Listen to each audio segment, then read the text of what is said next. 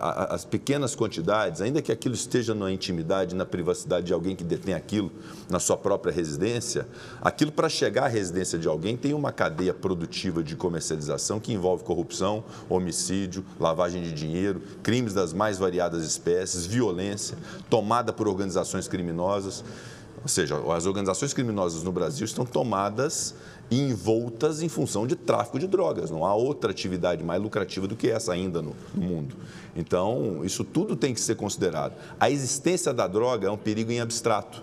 A própria existência dela é algo que gera ou deve gerar consequências jurídicas, ainda que sejam consequências jurídicas ínfimas, muito pequenas, porque foi a opção do legislador em 2006, eu concordo com ela, de não ter prisão para o usuário, mas deve ter uma consequência jurídica. O que diz o preceito secundário do artigo? Prestação de serviço à comunidade, frequência a cursos para conscientização do perigo da droga e advertência. Ou seja, é o mínimo que o Estado pode exigir, que é no combate à droga conscientizar as pessoas que usam que aquilo faz mal.